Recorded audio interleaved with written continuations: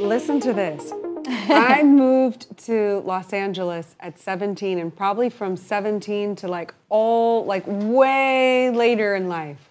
I listened to you on 105.9. You were on the radio station in Los Angeles, and you were like a baby. You still are. But I mean, we were all babies. We were all babies, yes. Back then. How did you land that? Did you have to work your way up, or how does somebody, especially somebody in journalism, how do they get that big of a deal? That young? I don't know if it's a little bit of fate mixed with destiny, mixed with hard work, but when I was in college, I was a psychology major, communication minor, and you have to do internships in order to graduate.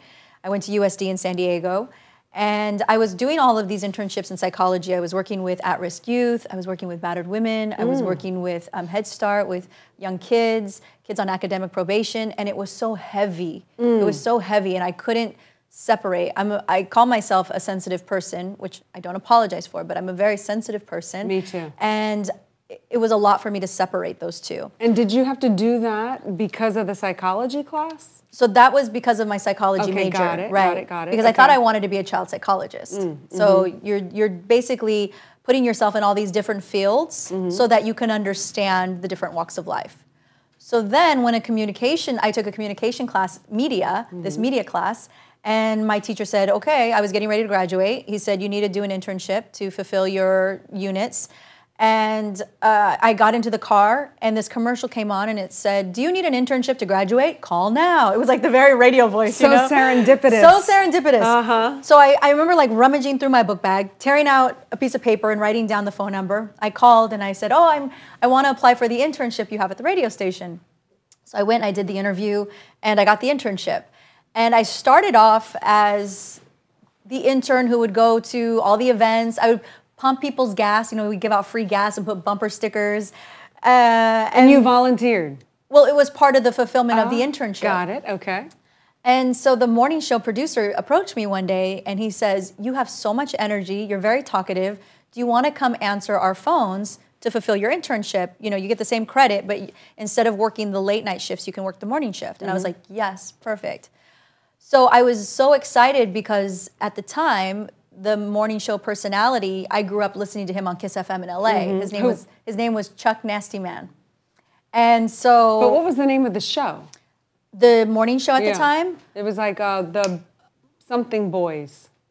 Oh, no, that was in Los Angeles. Oh, okay. So sorry. This is San Diego still. San Diego, got it. Yes, this is when I'm still in college. Got it. I became an intern for that morning show, and I would answer phones, and he would call me into the studio every day, and he was like, what are you college kids watching right now? Or what do you guys do for fun?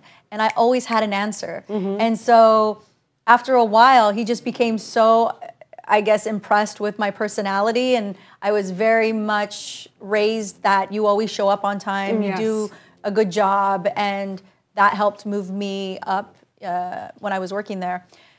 And so he said, we want to give you your own little segment. It's going to be a 60-second entertainment segment where you're going to do entertainment news. I think he was just kind of trying me out. Yeah. And so I did the entertainment segment, and that's when my mom, who was in Riverside, would drive half an hour just to pick up the signal for 60 seconds to hear me do this. Gotta love parents. This little news segment. So after my internship was up, I was getting ready to graduate, and I had become very fascinated with radio. And I called my parents, and they wanted to hire me as a paid intern now.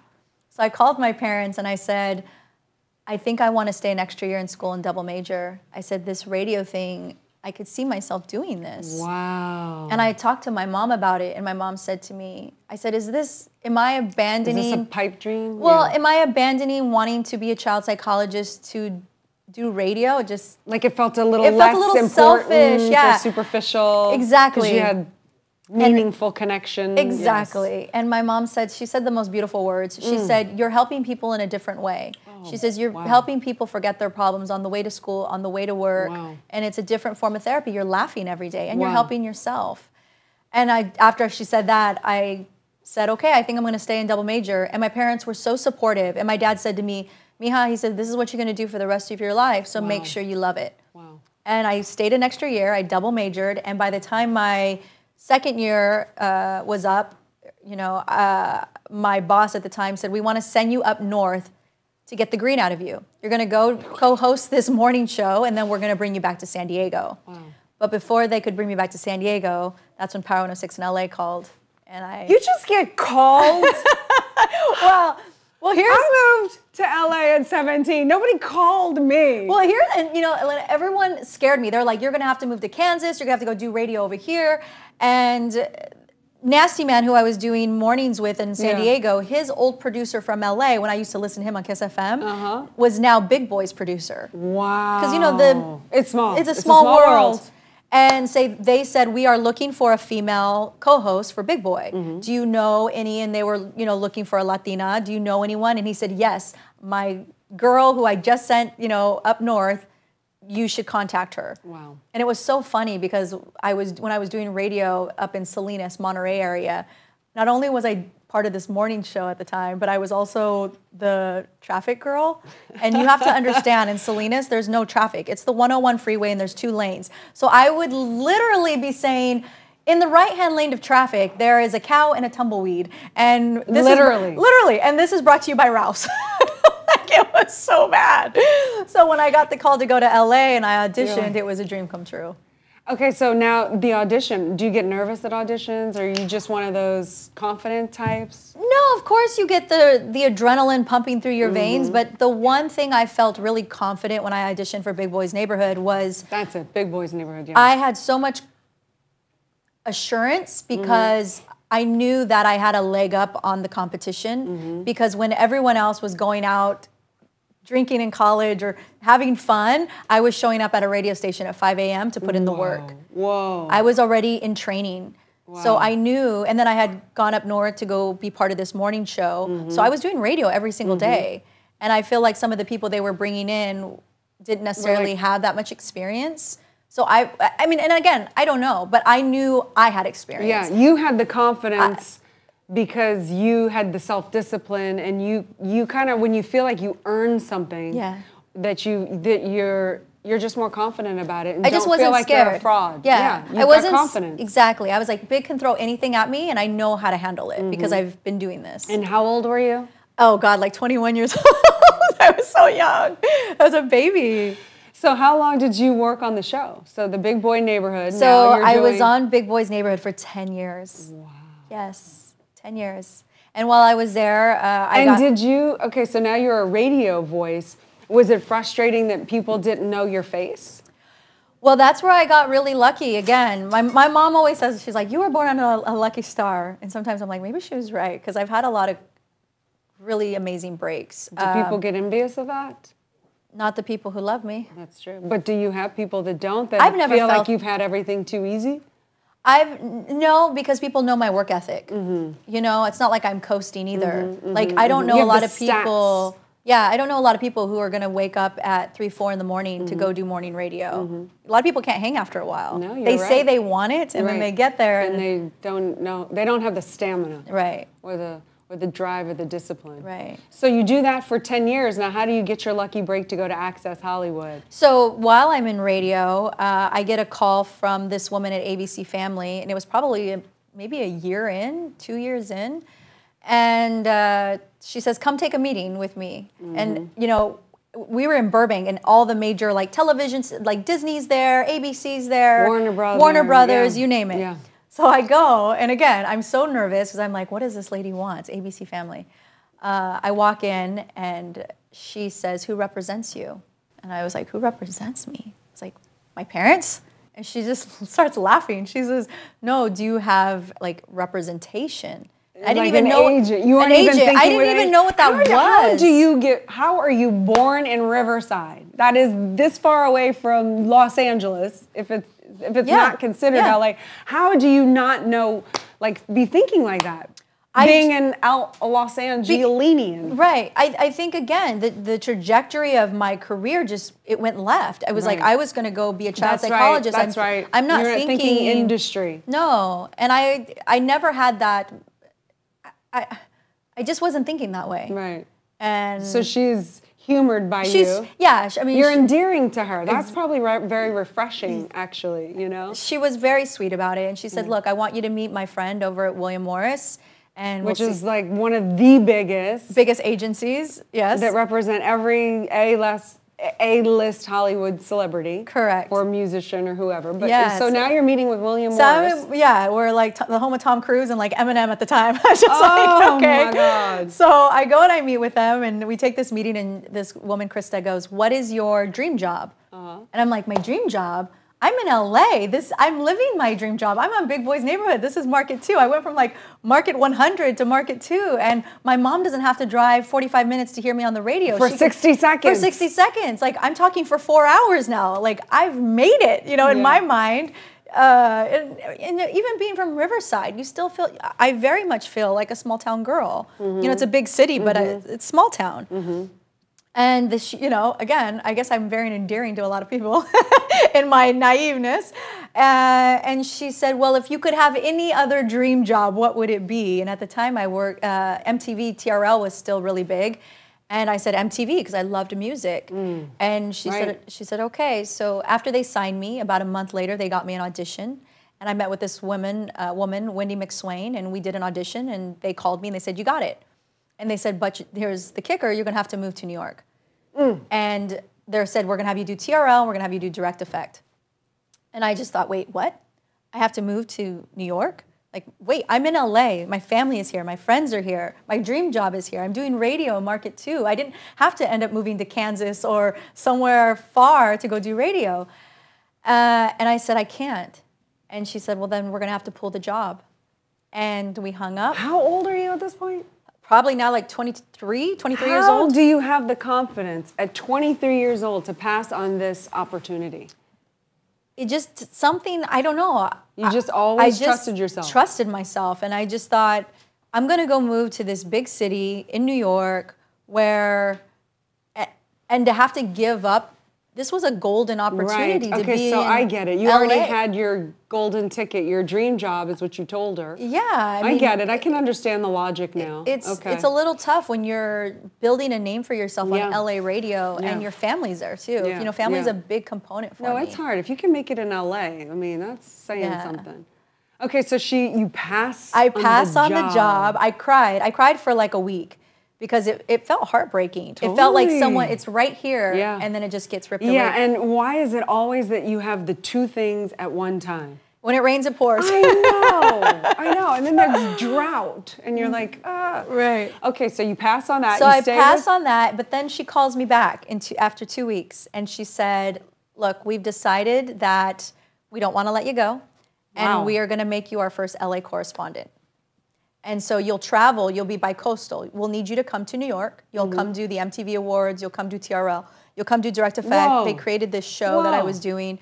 And then you'll also cover events that are happening in LA. Wow. And we're launching this MTV Latin, like the Latin MTV, and you'll host that as well. So they were finding vehicles in order, I think a lot of things were bubbling for them at the time. And so it was a dream come true. It was like I got to do LA radio and I got to do MTV. So you've always just been like lucky. Have you ever had a hardship? Of course. Well, we all have hardships, but like there's even a lot of hardships going through radio. You meet people that it's hard to get along with them, or you have to dig deep in yourself and say, okay, like we are all different personalities, and maybe my job up north, I didn't mesh with my co-host, and it felt like days were years, but you push through it because you're... But have you ever had someone, like maybe not this co-host, but somebody that you felt was working against you to... So when I first started, when I went to go do radio up north, my boss who originally set me up there called me and told me, because we had a flub on one of our shows, and she told me, you will never make it in radio. You will never make it in radio. And she could have crushed my dreams right then and there because I really looked up to her. Did you cry? No. What I did is I remembered the messaging that my parents told me of growing up. And that's you can be and do anything you want. And so it invigorated me. It actually made me so mad that I had to prove her wrong. I had to prove her wrong. And I wasn't going to allow someone to tell me who I was. And so that's when I sent my air check to Power. Wow. Yeah. So how do you, like, for the person that wants to find that fuel inside of them and not be crushed by a person like that, maybe someone who was told the same thing but didn't have the support team from the family unit, because that happens a lot. Absolutely. Well, how does that person find that? Like, what is it? Just you have to be born with it, or what would you recommend? That's what Wordaful is all about. It's the power of your words. It's creating, because even though I was raised with great parents who spoke incredibly loving to me, we still have that inner critic that is so mean to us and that tells us we can't do it, we're not worth it, and you know, self-invalidation. Invalidation, absolutely, and you know, just tearing ourselves apart, especially as women, and it's not our fault. We get fed so much information and imagery of what perfect looks like, or what confidence looks like, or you need this to be happy, you need that to be happy, that we lose ourselves and we forget what it truly is to feel self-love, because we don't look like the television or the movies or the things that magazines, the filters, or just growing up. I remember having 17 magazine and looking nothing like the girls in 17 magazine. I remember that. And thank God I had 3 older sisters that all looked so different that I had to redefine what beauty was. And it took me a long time because, you know, I definitely suffered from like ugly duckling syndrome when I was young. I think we all do, going through our adolescence and teens. Some issues. I was a very late developer, and so I think. Do you think men have that? I mean, this is just a quick side note. Sure, but do you think they have the self-invalidation thing, or you just think? Sure, because men develop different too. Body image, they don't talk about it. We're women, we talk about it, and that's essentially what I'm trying to grow with these communities. The more we talk about it, the more we don't feel so isolated and alone. You know, sometimes I say I wish as women we could sit in like a group of us just naked and talk about. Oh God, my worst fear. Exactly. That's why it is our worst fear. But when we see that other women are struggling with the same body image problems that we are struggling with, it just makes you, it normalizes it. It's like this sense of relief, like, oh, your boobs aren't the same size either? Okay, cool. Yeah. True. Like, you know, it's just, or you have cellulite too, okay, but that doesn't make me more or less valuable, you know? No, I totally understand. You know, I've worked so hard to overcome so many of that self-invalidation thing that I had, especially back in LA, back in the day when I was being an actress and a model and so much. And that's a tough world. It's a tough world, especially because everything is centered on the way you look. Exactly. So yeah, exactly. like and somebody else's no, you internalize that as rejection. Right. You know, you didn't get this. You're too tall. You're too short. I can't even imagine. You're not red. You're you know, you're not Latina. You're too, you know, like whatever. Yeah. You know, whatever the thing was. When I first got into radio, they told me I didn't sound Latin enough. They asked me if I could sound more Latin, and I was like, look at my skin. Look at, I am Latina. Like, what are you talking about? Because I was raised in Riverside, or because my parents gave me a proper education, you want me to downplay who I am? Yeah. Like, no way. No way. No. But, you know, I don't want to give all the credit to luck, because I don't think it's that. I think it's preparation meets opportunity. Yeah, and that's what they say luck is. And it's work ethic. That is what luck is. Yeah, that is what luck is. Okay, so now I'm going back in the story. At some point, you get the Access Hollywood gig. So I'm now getting experience from MTV. And after MTV gig is up, I did a lottery show. It was California Lottery. And you picked the balls? No, I didn't pick the balls. It was a game show. It was a game show where people that won for the big spin. So they would come on, and I was like the Vanna Brown. I would, not the Vanna White, but the Vanna Brown. I would walk around the car, and we would do different prizes.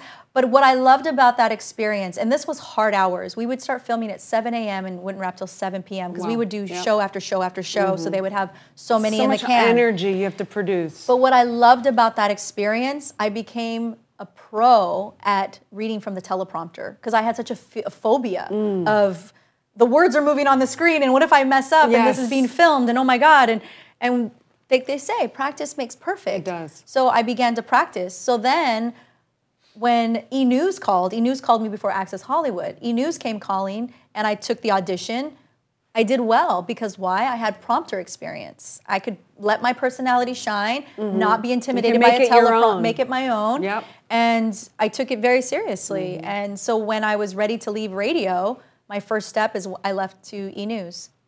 So E! News, now you're interviewing celebrities. So now I'm partly doing, so there was E! News and they had another show called E! News Now where the videos lived online. And that was where I was at. But sometimes they would bring me into the E! News room where I would report on the big news.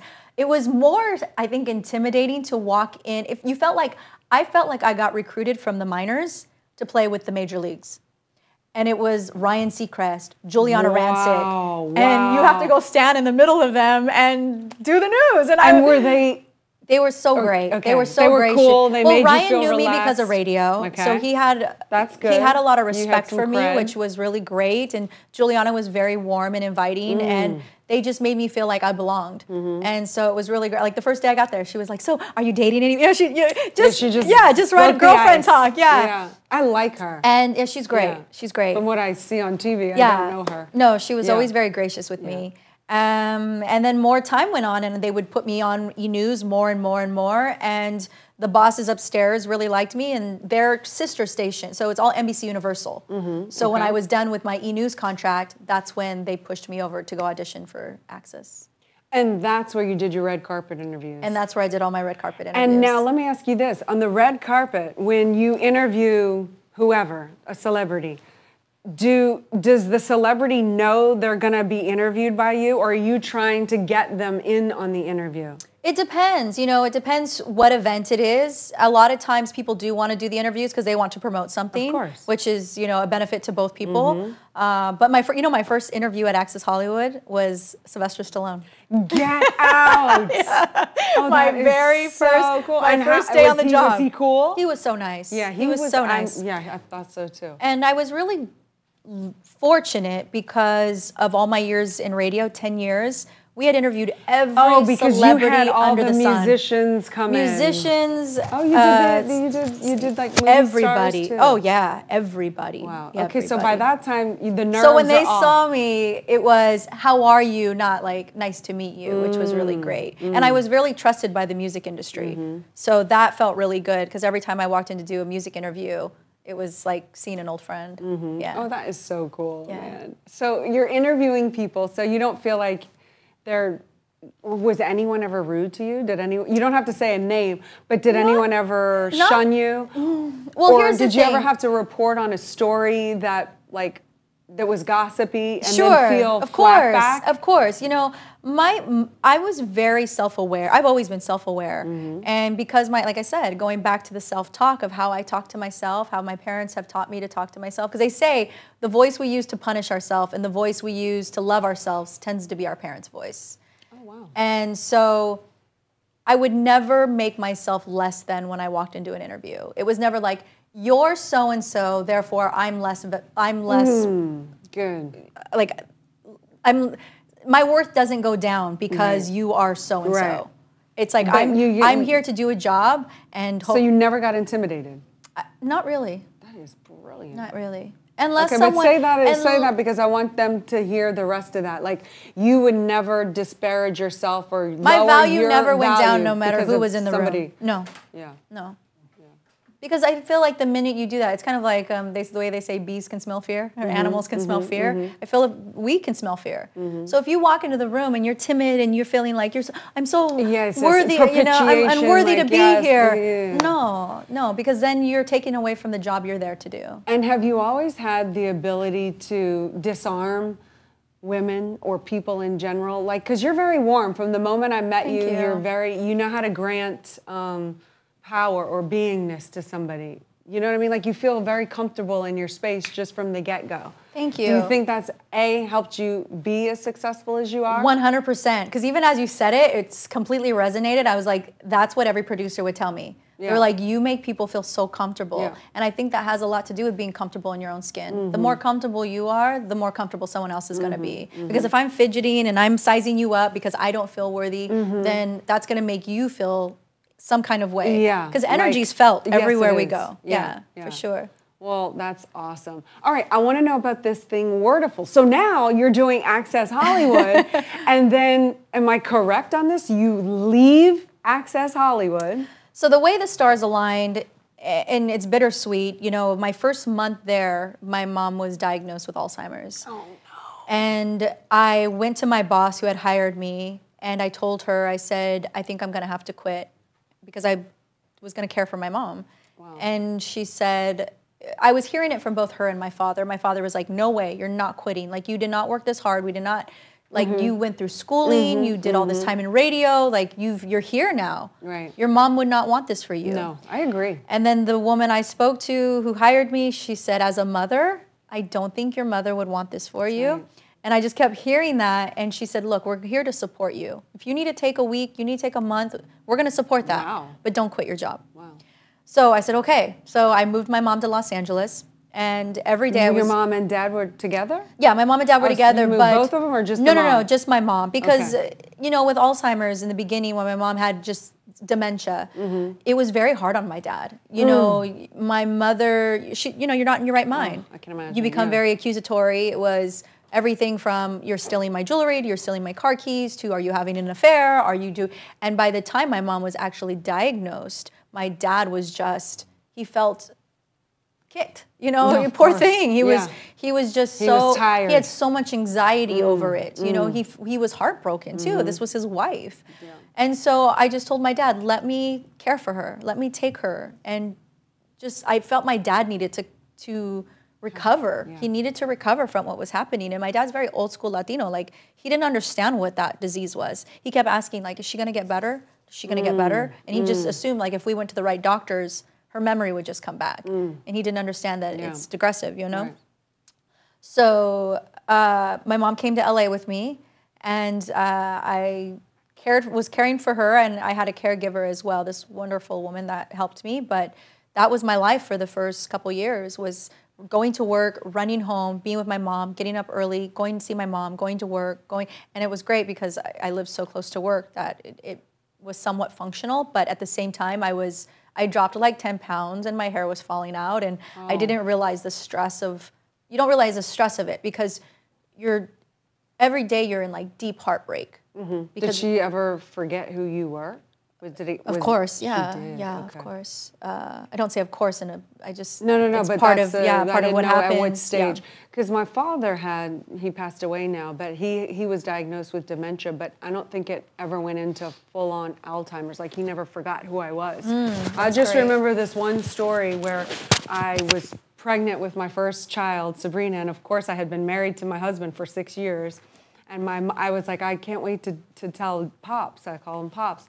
And she was like trying to prep me on the phone. And she was like, if he has a reaction or whatever. And I was like, Mom, like, are you nuts? You know, like, stop it. Like, you know, but she was trying to prepare me for the moment. Like, I told him, I was like, Dad, you know, I didn't call him Dad. I was like, Pops, I'm pregnant. And he goes, what? Who's the father? Who's the father? Like, it was as if I laugh because I can relate to that. 15 years old, and he thought I was like with some guy. I was like, Dad. I don't know why I say Dad, because you have to, and that's the sweetness but I was like, of it. It's great. We've been married 6 years. This is a good thing. We've been trying really hard. Okay, you know. But yes, you have to laugh. If not, you'll cry. And I was laughing so hard because it was my mom, my sister, and I on the three-way conversation. And when it happened, it was such a release of just nervousness or whatever it was. That my mom and I were laughing so hard we were snorting because I was making her so wrong for preparing me for the moment. My sister had to like actually explain what was really going on while my mom and I were just dying laughing, which I know it's not funny, but no, in certain moments. I've had so many of those instances where I was hanging out with my mom. We had spent the whole day together, and I'm thinking, oh, this is so great. We're just making so many memories. And she leans in and she grabs my hand and she's like, I want you to meet my daughter. She lives in LA too, and I think you guys would get along so well. And I'm just looking at her like, I am your daughter. But it was also very beautiful because I thought, wow, if she met me today, she would like me. She would love me. Yeah. Oh, that's a beautiful story, and I have a lot that I can relate to when it comes to that. Yeah. Okay, so how do you get to Wordaful? Now you leave Access Hollywood. So no, so Wordaful actually started in transition. So How did you get the idea? it was a very collaborative effort. So at the time I was in a relationship and I was this with the high school sweetheart? No, no, no, no. Okay. So my high school sweetheart I dated for 10 years. We broke up when I was at Power. Okay. And we're still very good friends till this day, actually. Okay. And I was now at Access, and I was telling my other half at the time, I said, I am yearning for that relationship I had with Los Angeles in radio. Mm-hmm. I'm telling stories, but it's stories I don't care about. Mm-hmm. And there's no one talking back to me. Mm-hmm. Like when I was in radio, it was when I broke up with my high school sweetheart, I cried on the air. Because Big was just, I mean, they were so funny, you know, they would put all these like really sad slow songs on and just try to make me sob in my chair. And that is so mean. It's so mean. It was like Big Brothers. That's what it was. We were a family. Oh my gosh. And so, you know, and my dad, a year I was there, got diagnosed with cancer. No. Yeah, so you're going through all these really fun events like Laker parades. And you're supposed to be happy, but inside you're... No, and you're having a good time, but then life really happens too, right, and all these other things are happening. So when people would come up to me on the street, it was never, oh my gosh, I remember when you guys had Jennifer Lopez on, or oh my gosh, I remember when Eminem came to visit the neighborhood. It was always, oh my God, I remember when Big made you cry on the air. Because they could relate to that emotion. Mm-hmm. And I just missed that. I missed the connection. The connection. The deepness. The deepness, the storytelling. Yeah. This passion to help. You've been wanting very to much. Help. Very much. Yeah.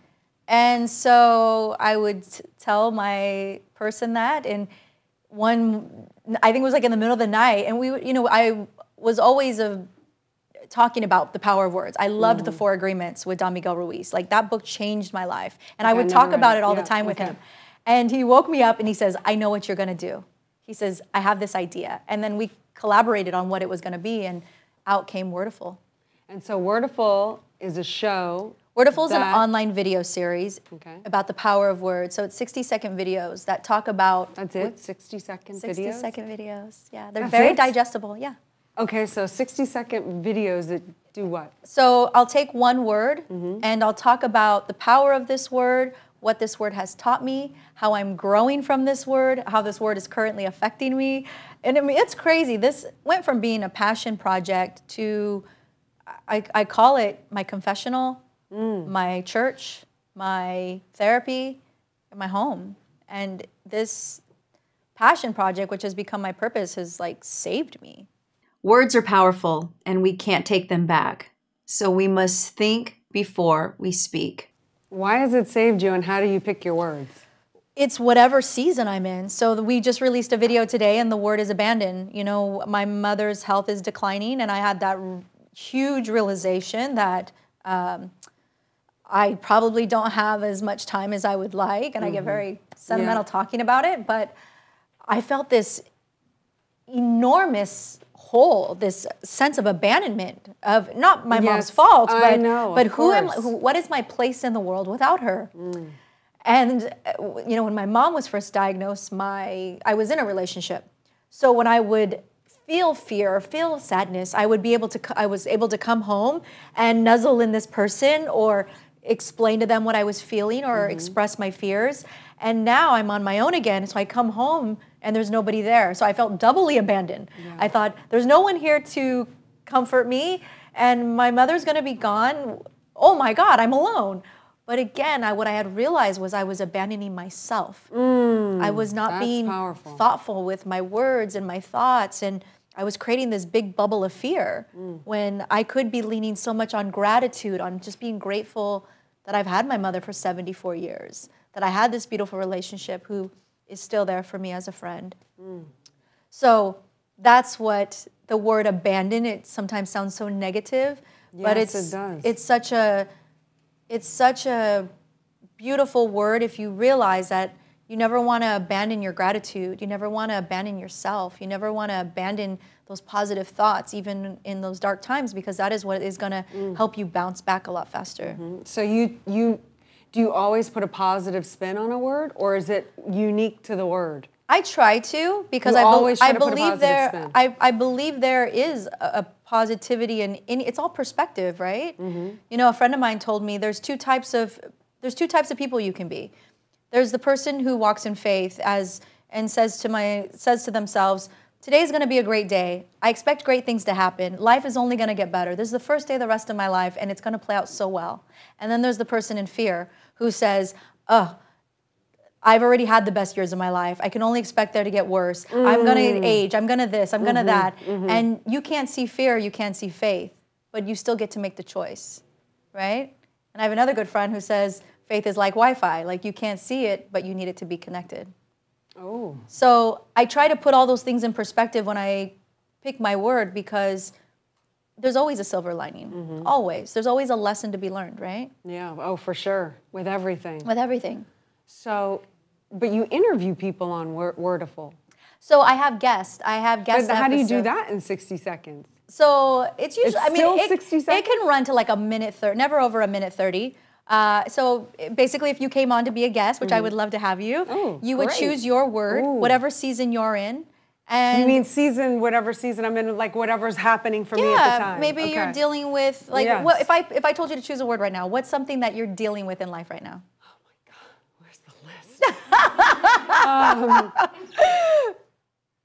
I'm dealing with, God, there's so many. I could take the word treason. Or betrayal. Okay, so let's do the word betrayal, because I feel like that's so relatable. Okay. So you would write, or you would talk about for 60 seconds what you've learned from betrayal, what betrayal makes you feel, and what, at the end of the day, what's the one thing you take away from it? You want me to? Answer it. I think I get so excited when someone else does a word. I'm like, whoa, okay. Yeah. And we're doing the Wordaful. This is a live demonstration here. Okay, so betrayal. At first, when the betrayal, and I've had several. So what did it make you feel? Well, it made me feel gut-wrenched, and it made me want to cut off and close off from the world and say, I'm giving so much, like, for what? Like, because I'm so open and so vulnerable. And then I realized if I did that, then the enemy, or who I perceived as an enemy, wins, because then I withdraw me from the world and my greatness and what I do have to offer. So the word betrayal then became how I used that fuel to say, no, I'm going to be better than, I'm going to help even more people, I'm going to make even more of a difference, and I'm going to flourish and prosper and win in the face of betrayal. And you probably attracted even more blessings to yourself. 1,000,000%. Because what it did for me is, at first, I'm not going to lie, the betrayal, that thing came out as an antagonistic thing to get back at them. But what quickly happened is, because I did so much and started helping so many people and making a difference and rising to the occasion and stretching myself as a spiritual being, all of a sudden the focus came so far off of that, I was fulfilled here, and ironically over here, it helped me to understand where they came from. It wasn't right, but I understand why it happened. I understand the experiences that they've had that made them into that jaded or that whatever that would do that to me. Comes from their wounds. Yeah, and so I no longer have that initial victimization. Yeah, or that revenge. Yes. Like, I literally don't wish revenge on them anymore. By doing something in a positive, creative way that was initially out of revenge actually was my salvation. There's your episode. Yeah. Yes, let's do it. Wrap it up. No, but that's, I love that. But that's essentially how I create every word, is looking at what it taught me, where it pained me, and then the growth. Well, I've loved having you on the show. I'm going to ask you one last question. Yes. I'm going to ask you a couple, because now I got inspired again. Do you consider yourself a woman in power? Absolutely. Okay. And what would a woman empower? What does that look like to you? You know, even bigger, as soon as you said it, it's not just a woman, it's a human in power. Because of course I want to be able to empower women, because I feel like we need it so much. But what I do I don't even want to say what I do, what we do when we empower each other, then we go out into the world and we empower the men around us as well. Absolutely, love that. And it comes back tenfold to us, because when we empower the men around us, when we're able to stand as women in our own power, we don't allow other people to mistreat us or talk to us a certain way, or we show that we are equal. And when other people understand that we are equal and we are there to help, we get that energy back. I always say energy can't be destroyed, it can only be transformed. So really what I'm trying to do is transform the energy that women feel within themselves so they can then go out and do it for other people as well. I love that. How does a woman who doesn't feel like they have that, how do they get that? There are so many teachable takeaways that women can start applying into their lives. This is a lot of what I teach at the Wordaful events. I write in a gratitude journal every day, and I'm sure everyone's heard of that, but to understand why women do this or why individuals do this. So every time that you have a thought of gratitude or a thought in general, a synapse in your brain goes off and it moves to the other side to connect with another synapse. So the brain likes to conserve energy. So if you're having the same thought over and over again, like a complaint, like men are jerks. Would that whatever, be a complaint? yeah, you can, you know, or you can be in traffic and you're like, I'm in traffic, this sucks, there's the car in front of me, and you're just complaining, and all of a sudden it's on a loop. And the reason it's on a loop is because the brain likes to conserve energy, and it's like, instead of traveling to the other side of my brain, I'm gonna reel in this other synapses. You rewire your brain so she can have the thought easier. And so if I'm a complainer, I'm gonna start complaining all the time because I'm a complainer at the gym. So because I'm rewiring my brain. But if I practice thoughts of gratitude, guess what happens? It makes it that much easier when something bad happens for me to bounce back with gratitude because I've trained that muscle. Yeah. So that's why I write them every single day.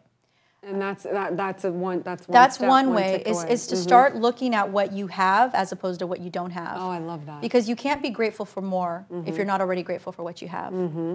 Another thing I do is I write 7 affirmations every day, because I give direction to my life. Because without direction, we're sleepwalking, right? Sure, you gotta have a target. You gotta have a target, you gotta have goals. So I write one for my mind, my body, my soul, my family, my social, my /relationship, my work, and my money.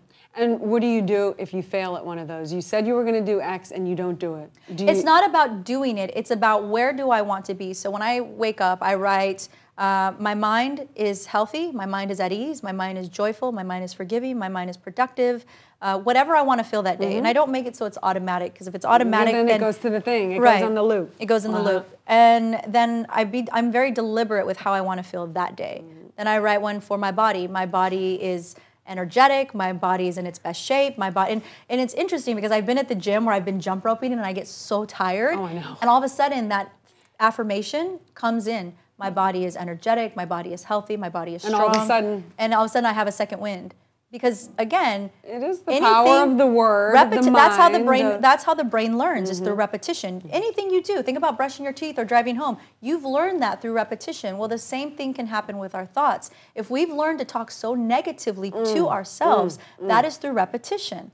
The same way, you know, people think that it's phooey, whatever word you want to call it, to stand in the mirror and look at yourself and say, I love you, I got your back. Oh, yeah. You do that every single day. Do you do that? Yeah, absolutely. Every day you do One day you're going to wake up and believe it. I promise you. Wow. I promise you. Because when I first started doing it, it was super awkward and I was like, so awkward. This is so weird. But who cares? And I feel a little, I can't even put into words what I felt the first couple of days. You're like, this is I couldn't ridiculous. even almost like make eye contact with myself in the mirror. Wow, that's interesting. And probably I would say like a month in, 30 days later, you're like, eh? Now I look forward to it. When I'm brushing my teeth, I smile at myself because I'm like, wow, I really have my own back. Amazing. I have my own back.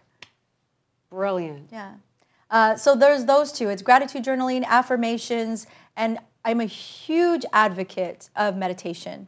Because sometimes we seek all the answers outside of ourselves. And I say, nobody else has downloaded your whole life. You have. I agree with that. You've lived every experience, every interaction you've had, every heartbreak you've had. Only you've experienced that. So you're the only person that knows what is best for you. I agree with that. And so many people try to ask other people, and they're going to give you their opinions from their side, experience, and what they think, not from what only you know the answer to. You. Sometimes I feel like people go to the outside source so that they can blame that they have an scapegoat.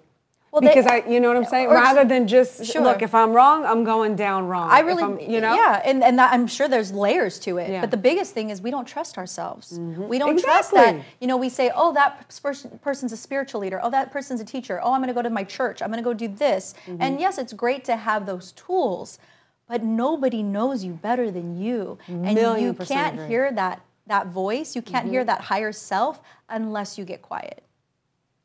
I don't know about that part, but I do know what you mean about no one knows you better than you. Yeah. Yeah. Yeah. And for me, I've learned so much more about myself through meditation, through getting quiet, because I believe prayer is our requests going out, our thank yous going out, and meditation is the answers coming in. And so what happens when you meditate? What do you do? So I do TM, and I transcendental meditation, and basically you get a mantra. You're not supposed to tell anyone your mantra. You get a mantra, and then you go. So the mantra is only there. You make up your own mantra. No, when you go, I took a class, and they give you a mantra. And the only reason you have a mantra is so that you're basically saying in repetition in your mind so that you can clear out your thoughts. You're going to have thoughts regardless, but it's just also monitoring. And so then when you clear your thoughts and you get the concept, that comes from something else, like God, or that comes from you? It depends what you believe in. I believe that I'm super interconnected with my creator. And so it's leaving the outside realm, leaving this outside, you know, we're so visually stimulated all the time. But when I go inside, I'm able to actually hear my soul. I'm actually able to tap into the things I need to tap into. And figure it out. Yeah. So it's been very successful for you. It's loads of inspiration. That's where I get some of my greatest ideas. Do you ever get headaches? No. From doing that? No. No? Okay. No, I have felt extreme bliss though. You know, when I first took the class, they told me, you're gonna feel just happy for no reason. Like just randomly, you're just gonna feel happy. And I was like, wait, what? Like, okay, whatever. And then when I was doing it religiously, I mean, when I first started, I was doing it 20 minutes in the morning, 20 minutes in the afternoon. And one day I was playing with my dog and I was smiling so hard, my face hurt. And I just felt this, like this wave over me of just bliss. There's no other way to explain it. And I thought, oh my God, this is what they're talking about. Oh, wow. That's so cool. Yeah, I feel a lot more centered in my life. And it's the only thing that's proven to grow your hypothalamus. Hypo who? Hypothalamus. It's What's a hypothalamus? Your hypothalamus is a part of the brain which you preserve all your memories. Oh. And your thinking. Wow. Yeah. Wow, when we lose that, that's... So do you have a good memory? When I meditate, I do. I have an excellent memory. And that's one thing I noticed too, is like, you know, a lot of times we forget where we put the car keys. Yeah, we walk out the door and we forget, oh, I forgot to bring this. Yeah, When you're in your zone? When I am very strict with my meditation, when I'm doing it every single day, I'm sharp. I'm so sharp. That's so cool. And I have so much more inspiration, yeah. Well, thank you so much for being on the show, sharing your story, going so deep and being so real. And I'm so honored to have you. Thank you. And it was so great to meet you. It's so nice to meet you. To finally, meet the voice that I've listened to for so you. long. It was really great having you on the show. No, thank you for being so welcoming. I do appreciate it. Thank you. Yeah. Awesome. Thanks. Yay. Yay.